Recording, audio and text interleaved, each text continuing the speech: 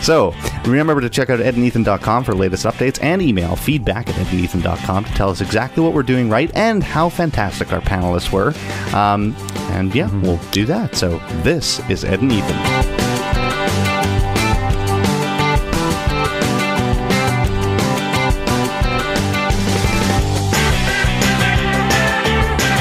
You are still with Ed and Ethan. Believe it or not, you're still here. It's incredible. Are you not amazed with the content so far? I am. I definitely am. Okay, Ed is. Ed, I'm going to just count you among the listeners now because you're a little bit biased. Of course, check out worldlibertynews.com where we've recently been syndicated. Also, LRN.FM. We've been added to their podcast lineup. Indeed, yes. So thanks to Ian Freeman for that.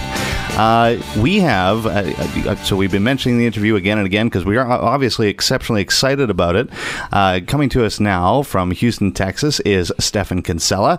Stefan Kinsella is an attorney in Houston, director of the Center for the Study of Innovative Freedom, and editor of Libertarian Papers at libertarianpapers.org. Commonly featured on Mises.com.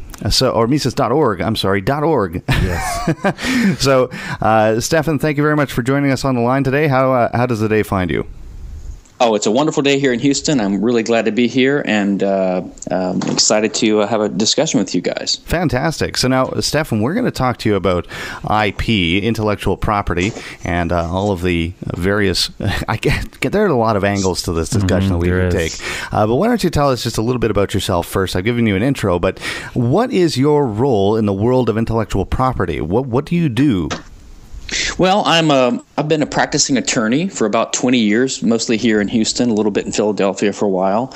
And most of that time I've been a patent attorney, which is a type of IP attorney or intellectual property attorney. I've also done trademarking, copyright type work. But I'm heavily specialized in a very narrow field of patents, which is related to electrical engineering type technology, primarily lasers and computer technology, things like that. So I'm heavily specialized, which is how this field works. Patent attorneys, IP attorneys are very, very narrow and specialized in their fields because their work is highly technical.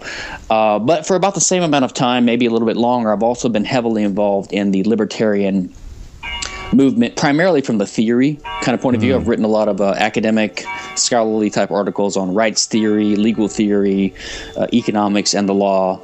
And I've been for a long time a pretty devout Rothbardian, Austrian, anarcho-capitalist type libertarian. So now, how do you find being an IP lawyer? I guess actually let's get you to elucidate just a little bit on what it is your vision of intellectual property is. Do you think it's a kind of a valid claim that the labor of one's brain is? Yeah, well, let's maybe understand from a statist perspective of what IP is and how statists see it, or the government sees it, I guess. Let me tell you how I approached it from my own development. I mean, when I became a budding libertarian, and in college and then in law school, I assumed that intellectual property was a legitimate subset or type of property right, because many libertarians like Ayn Rand and others held that view. But I was always uncomfortable with it because something about it seemed a little bit different than their other arguments, because these arguments had more of a utilitarian or arbitrary strain, because you're saying that you should have these rights for 17 years or 70 years or whatever, but not forever and not for zero, but somewhere in between. And that just didn't seem like the regular arguments that libertarians made about natural rights that lasted forever.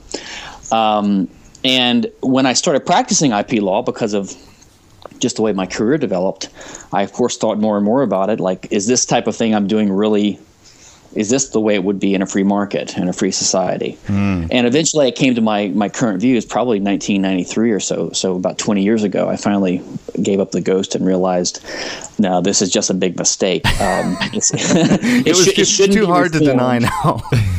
Yeah, it's sort of like when you become an anarchist, you kind of realize, finally I can give up the belief in the state. Let go of it. So it was like that. So my view now, which is clear because I've thought about it for the last 20 years, is that really we've made a huge mistake in Western law. We adopted these IP rights, patent and copyright primarily, like in the U.S. Constitution in 1789. We adopted them for sort of utilitarian reasons. And we thought we would encourage innovation by doing this. And this is, of course, not really a libertarian approach to law. That you determine what laws are just by deciding what's going to encourage what you want to encourage. That's more of a Chicago or wealth maximization or utilitarian approach. Well, let's approach that specifically, because you say one of the reasons that we go after IP is because we want to encourage innovation. One of the things that artists see or innovators see is that when they innovate, they create a unique product, a unique idea. They want to protect that idea so that first off, they can profit from it as anybody should be able to profit from a product in the market, and second, so that they're able to make enough profit that they're able to continue innovating. This is the argument. So it sounds very legitimate on its surface. Why is that a flawed argument? Well, so I think it's flawed for several reasons. Number one, this is not how you decide what law should be. Law should be doing justice, and ultimately that comes down to protecting property rights. And property rights, the entire purpose of property rights is to assign an exclusive owner to a given scarce resource that otherwise would have potential conflict over its use, so that people can use these things peacefully. So we libertarians tend to gravitate towards a roughly Lockean idea that basically the entire idea of law and justice and rights is to say, let's come up with a set of rules that allocates ownership of scarce resources so that people can use them peacefully and in a way that generates prosperity, so they don't have to have conflict. So anything other than that makes no sense and is not the purpose of property rights. You don't say, we need to think about what's going to generate enough novels. I mean, when you're designing a society, you don't say, we all know that we need 17,000 novels written per year per state. And if we don't have that number, we need to come up with a system to tweak it to make there be enough novels. Now, if you believe that novels and innovation and invention and scientific research is important, which I do, and if you thought that in a free society there would be zero artistic creativity, zero paintings, zero novels, then I suppose you would say there's something wrong with this system. And that is the claim of some hyperbolic proponents of IP. They'll say without IP, you would have no innovation. You would have no creativity. But that is clearly absurd. I mean, some of the greatest artistic works and scientific achievements of humanity were done in a pre-copyright, pre-patent age. The works of Shakespeare. Go ahead. Stefan, I'd just like to bring up the example of the airplane with the Wright brothers. Yes. Do you want to expand on that? Oh, yeah. Well, so that example, look, it's hard to argue that we would not have an airplane today in 2012 if not for the patent system in the early 1900s. And in fact, of course, there were multiple simultaneous innovations going on in this whole field. The Wright brothers used the patent system to slow down the entire development in what a patent does is it gives you a right to stop people from competing with you. Yeah. So that's what the Wright did. They exploited the patent system. They went to the patent office first, and they got these government monopoly enforced rights that allowed them to stop people from competing with them. Well, so for 10, 17, 20 years, you're going to have people, they're going to just sit back and wait because they can't compete with you. And your incentive to innovate is diminished as well because you can rest upon your monopoly for 17 or so years. And that's what happened. And when World War I struck, the U.S. was actually unprepared. Now, my understanding is in Europe, because the patents didn't reach that far, there was more development at the time. But basically, the entire field of patents and the Wright brothers' patents slowed down and heavily distorted the entire field of aviation innovation for about a generation. And this example is multiplied over and over and over. And I mean, my previous point is that no one can with a straight face argue that we would have no innovation or creativity absent patent and copyright law. Everyone knows that there would be some. So the only argument they have is that there's not enough. But this is not the libertarian type of argument. I mean, the libertarian doesn't look at society and say, the price of milk is $1.20. It should be $1.07. We don't say that. And we don't say that there's 17,000 novels written last year in Texas. There needed to be 17,800. And the only way you could criticize the existing free market order that doesn't have patent and copyright for not producing enough innovation is that if you know what the right amount should be. Further, and if you believe that the government can intervene and actually make it better, and it doesn't. My view is that the founders were well-intentioned, the U.S. founders. They thought that maybe the government ought to have this policy tool in its arsenal of tools, and maybe it can stimulate some innovation with some reasonable utilitarian stimulations to inventors by giving them a little limited monopoly.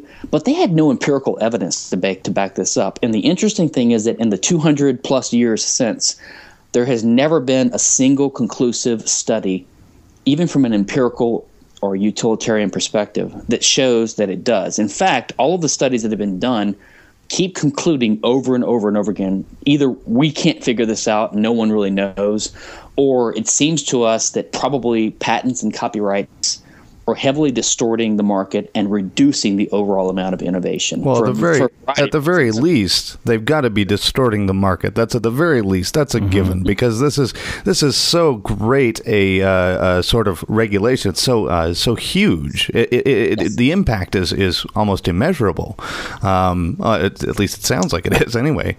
I think it's immeasurable for Austrian reasons alone, because subjective value is subjective and not interpersonally comparable. But even if you go with the Chicago kind of approach and you try to measure everything in terms of dollars or some kind of a crude approach like that, all the studies show that there's tens of billions, if not hundreds of billions of dollars of cost imposed upon the economy every year by, say, patent law.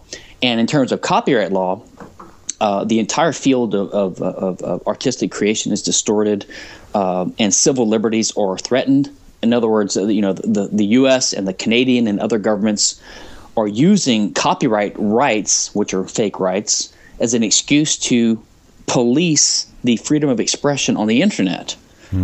So basically, copyrights are giving the government an excuse to increase the police state and to reduce internet freedom. Do you believe the internet is one of the greatest bulwarks of freedom of all time, which I do? You do not want to give the government any excuse to regulate it. And of course, they will use pornography, kiddie porn, terrorism, online gambling, and counterfeiting and piracy and intellectual property violations as an excuse to come in and regulate this tool, which is the biggest threat to their existence and their hegemony over mankind. 100% agreement. We were talking about the distortion of the market, and I want to kind of get into Samsung and Apple's patent disputes going on, because it seems like there is a whole bunch of money and a whole bunch of time and effort that is being battled out for in the court system. Yes. I guess let's just talk about give us your perspective on that mess. So you asked earlier, how someone like me would square being a patent lawyer with my views, and in a way it's hard, or in a way it's distasteful, or in another way it's just recognizing the fact that sometimes the institutional framework gives rise to certain needs. So, for example, in a free society, there would be no tax attorneys, right? Because there'd be no tax law. Yeah. There'd be no defense attorneys defending people against being thrown in a cage for selling marijuana. But given that these laws exist, there's a need for people emerge that serve these needs. So you have defense attorneys, you have tax attorneys. And in today's world, if you are a medium-sized or large-sized company and you do not have a patent portfolio, you're basically defenseless. It would be like the Soviet Union just giving up all their nukes unilaterally during the Cold War.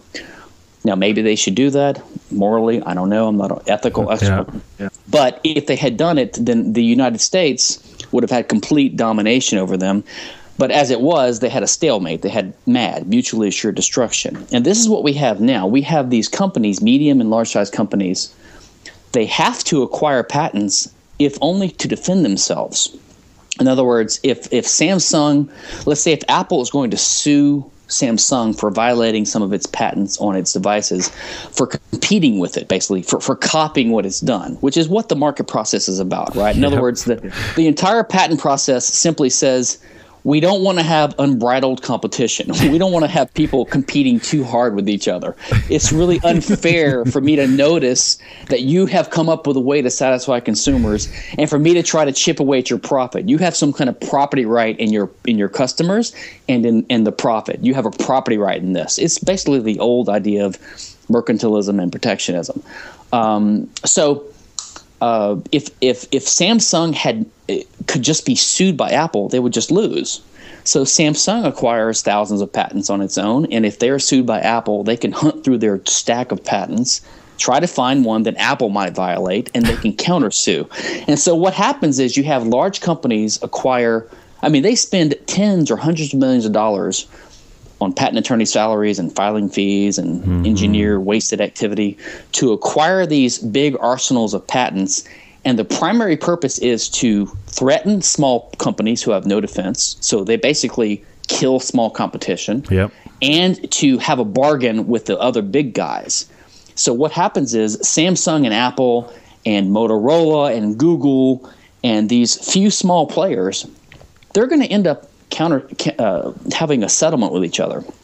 I don't know who's going to pay each other a license at the end. It really doesn't matter because they'll just pass the cost to the consumer. Yes. They'll rest upon their patentized oligopolistic monopoly. So you'll have 2 or 3 or 4 or 5 big players, and no one else can compete with them because no one else has an arsenal of patents that they can use as a bargaining chip, so they will just be sued out of existence. So if you have some small company of 10 engineers who have a great idea, they're screwed. They cannot compete. It's like an unintended cartelization of the market, because we can look at instances where cartels have been flatly and plainly endorsed by a government, but this is like a very unintended sort of cartel, isn't it?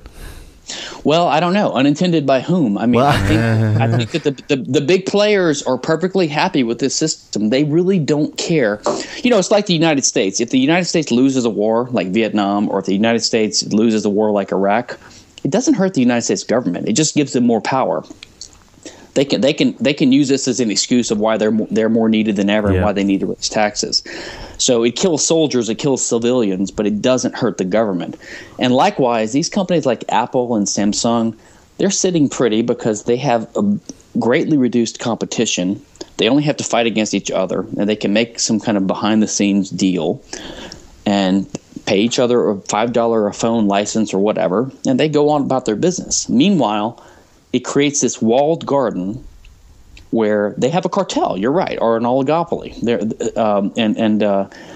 So this is why I think we have actually less innovation and we have less competition and higher prices than we otherwise would have absent the patent system. So what does, if we look at things like trademarks, this is another area of intellectual property, right? Do you think that trademarks are as much of a threat as patents are to innovation, or how would you categorize this? No, the biggest threats are patent and copyright. And I would actually say copyright is a bigger threat because the term is so long and because it is giving the state an excuse to come in and regulate the internet. Patents are just about a $200 billion a year drag on the United States economy. Wow! Whoa. So it's like a tax. I would say it's a huge tax on innovation. It distorts, but it's just a tax. It's an unfortunate frictional cost. Copyright is more of a civil liberties type thing, and I think that's actually worse. Trademark and trade secret and boat hull designs and database rights and moral rights and semiconductor mask work protection, all these other weird IP rights that they keep coming up with, they're a much more smaller fry. In my early days, I would have said trademark is roughly libertarian because its basic purpose is to prevent fraud. Right. Okay. But the more I look at it, the more I understand it. I think if that's really true, then we just need fraud law. We can just get rid of trademark. Trademark has become horrible. It's used to censor. It's used to stop competition. So I would abolish trademark law as well, although it's not nearly as bad as copyright. But trademark, the idea is that if you deceive a customer about the nature of the product you're selling them, then there's something wrong with that. And we would all agree with that, I believe. Right. But the problem is that there's there's three fundamental problems with trademark law. Number one, it's statutory. It's legislated. And any genuine right doesn't need to be legislated. It could be developed in a decentralized kind of common law court process. You don't need legislation.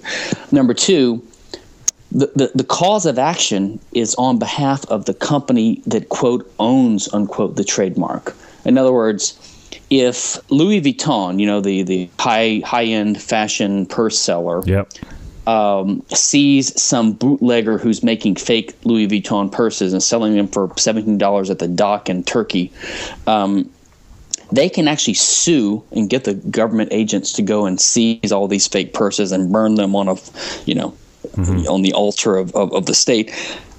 Even though, number one, if there's allegedly fraud, it's being done upon customers, not Louis Vuitton. Yeah. And number two, there is no fraud, because when you buy a fake Rolex watch or a fake purse for $20, you know that you're getting a fake. Mm-hmm. So there is no fraud whatsoever. So if you could remove from trademark law, number one, the fact that the trademark holder is the plaintiff, it should be the customer. Number two, it should only be when there's actual fraud, not when the customer himself is intentionally buying a fake purse or a fake watch.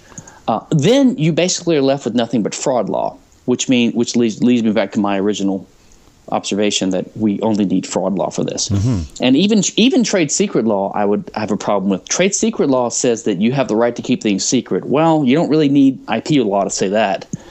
But what trade secret law does is it gives you the right to go to court and ask a government court to issue an injunction against third parties, not even your employees or your former employees, that tells them you may not use the information that you just obtained from this former employee of the plaintiff. And to my mind, that itself is illegitimate, because there is no contract between the trade secret holder and the competitor.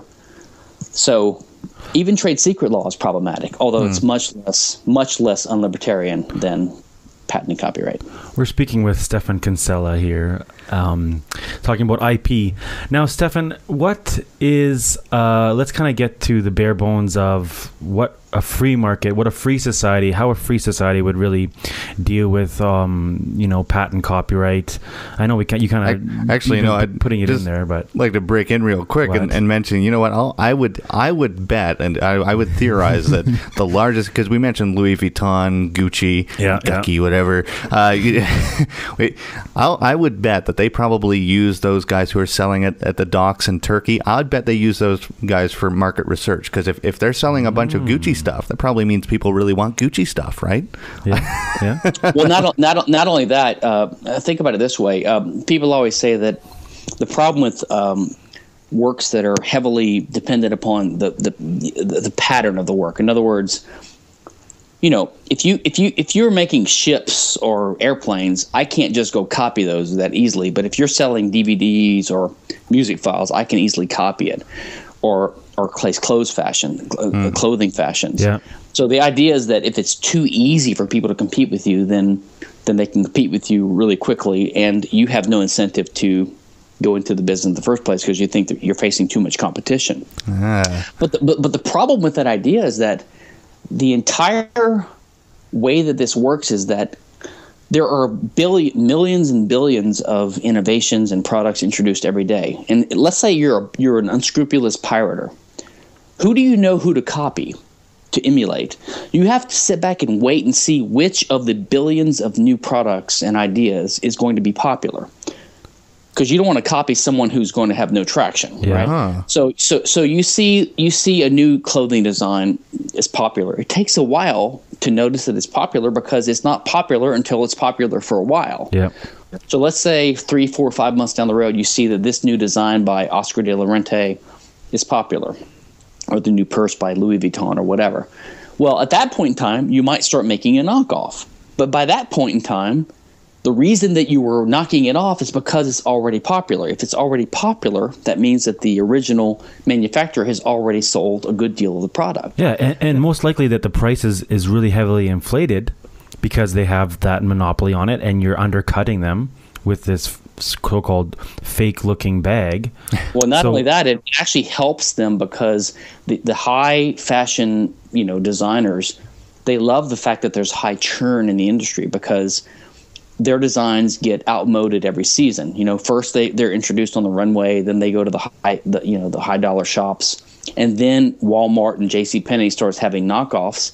So all these high dollar purchasers, they want the latest and greatest thing. Mm-hmm. So they're going to want the next design from Oscar de la Renta, right?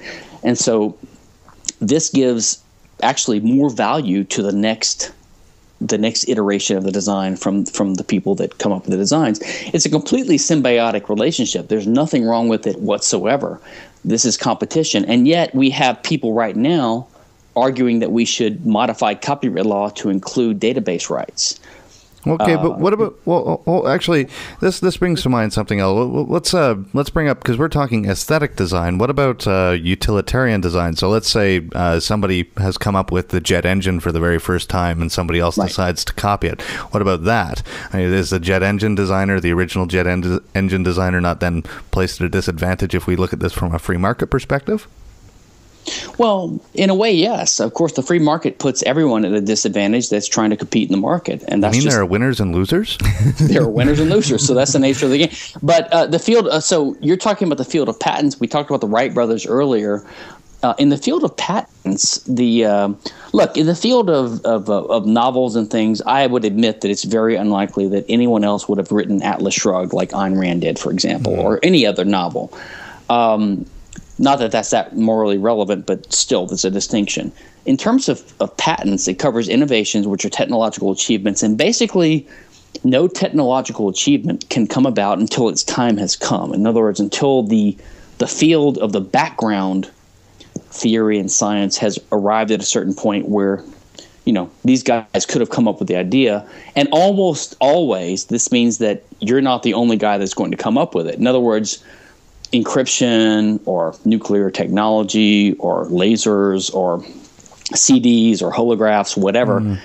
At a certain point in time, the background technologies progress to a point where people's natural interest in selling new products, coming up with new ideas, this new idea becomes possible. So almost in every case, the guy that is the first one to reach the patent office isn't the only guy who's come up with the idea. And the idea would have come about anyway. So there's no reason to believe that without patents, certain innovations would not have occurred. So I guess what I'm getting here is just we get rid of the patent system, a flurry of innovation takes place. Consumers benefit. In my view, if we got rid of the patent system, several things would happen. Number one, patent lawyers like me would be out of work. Yeah, I mean, we'd be hired for 20 years to clean up the transition, but fine. I think we would see $200-300 billion a year in the U.S. alone. Let's say freed up. You would see less distortion, and you would see more innovation, and you would have more competition, lower prices, more rapid innovation, because you would have to always be innovating to keep your consumers satisfied. So everything would be better, except for the portfolios of companies that are very large and dependent upon IP protection, like Apple and Microsoft and maybe Samsung to some degree. So all the big players, they go to the government and say, give us this special right. So is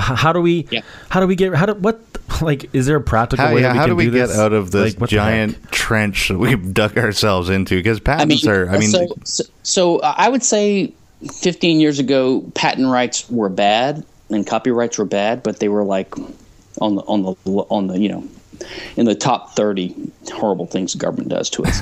But in my view today, because of the pace of technology and the internet, I would say IP rights are the number 6 horrible thing the government does to us. The others would be war, the drug war, taxes, the Federal Reserve and central banking and things like that. Yeah. But basically, it's one of the top 5 or 6 or 7 things the government does to us. So it's become an extremely crucial and important thing. Of course, the problem is that the companies that have an interest in maintaining their IP hegemony, their IP monopoly position, are the ones that have the concentrated money to bribe Congress and the legislators and the parliaments.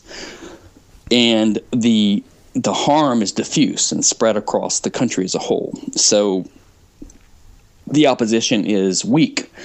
And not only that, the government has succeeded in this propaganda campaign. Look, originally, these rights were not called property rights. They were called what they are.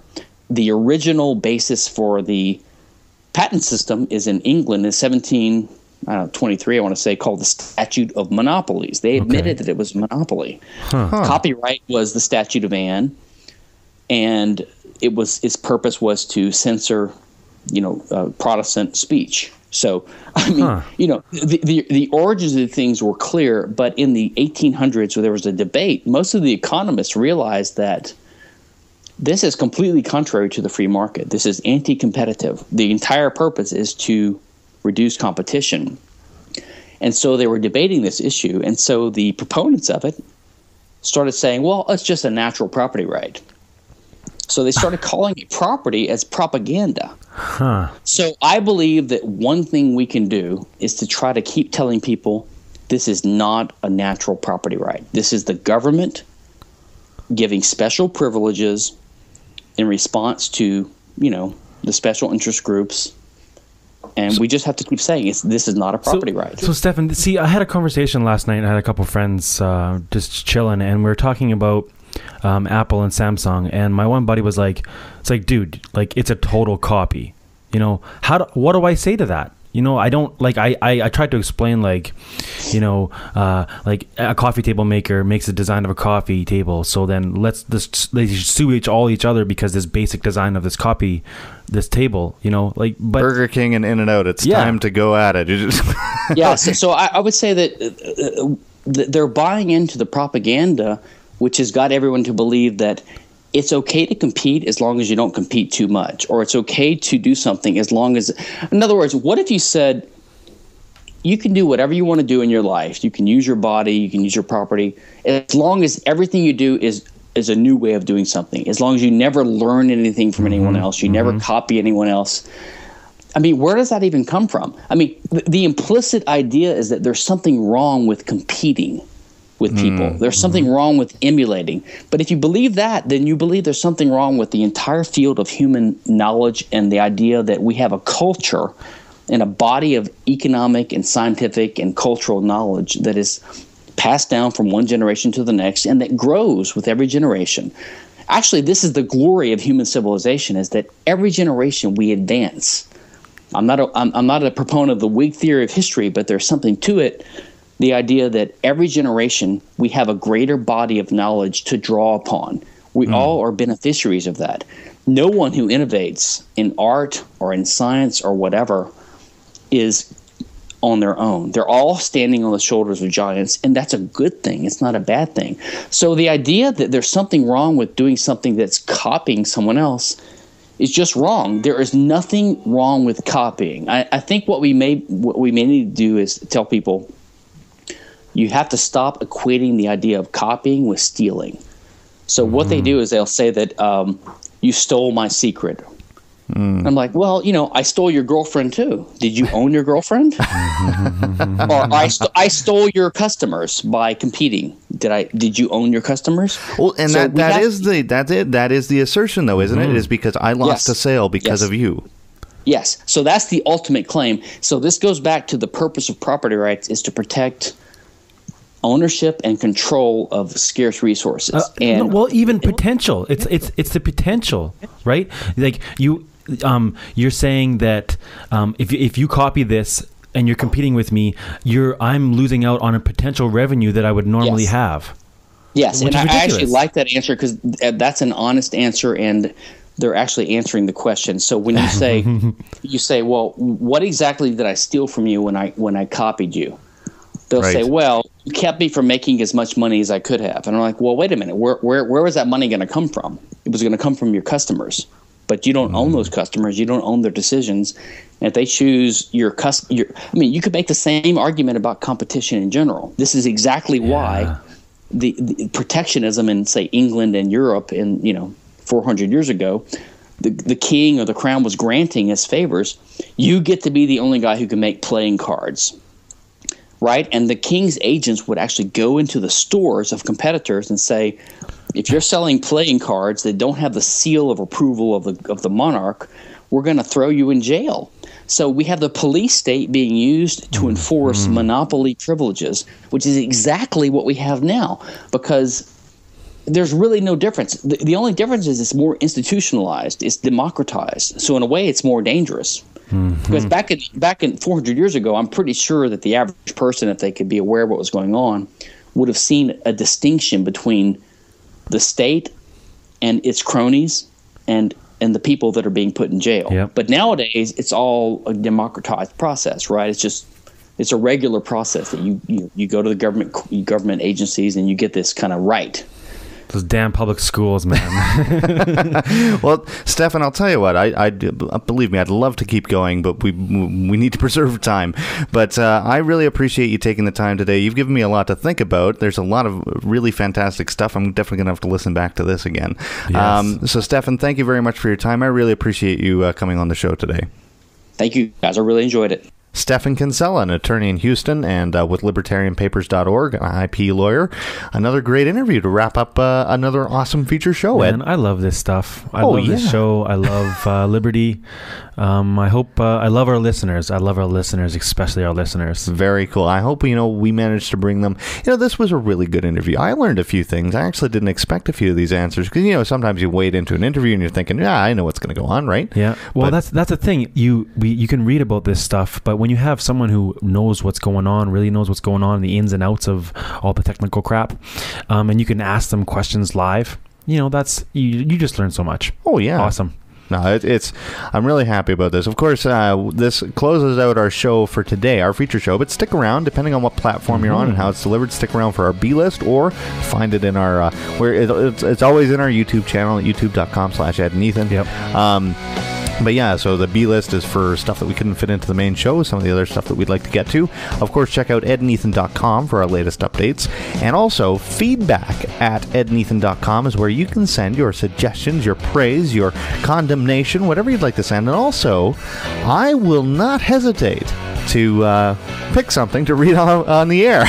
Once we get one thing, be the first. Who's going to be the first? Yeah. Are you going to be the first? Feel free to send some correspondence, something you'd like read on the air. Be a part of the conversation. I'd be happy to include you. Of course, also thanks again to LRN.FM, the folks at Liberty Radio Network, Ian Freeman and the gang. It is a pleasure to be on their podcasting roles, and also World Liberty News at worldlibertynews.com. I think I covered everything, didn't I? Yes, I think so. Whoa, that might be a first where I actually managed to get everything. Awesome. Good job, Ethan. All right. So for November 18th, 2012, this is Ed and Ethan.